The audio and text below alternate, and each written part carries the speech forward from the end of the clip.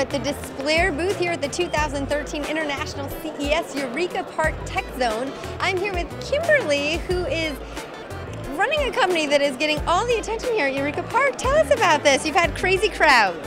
Oh, absolutely. I mean, as you can see, Displair is the future of computer screens. Right. It's something straight out of Hollywood movies, where instead of having an actual screen, it's literally nothing but touchable air.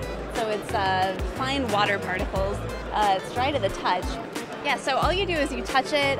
You can bring up a browser. So it's actually multi-touch. So you can zoom, you can manipulate it with your hand. So it's literally the future of interacting with computers.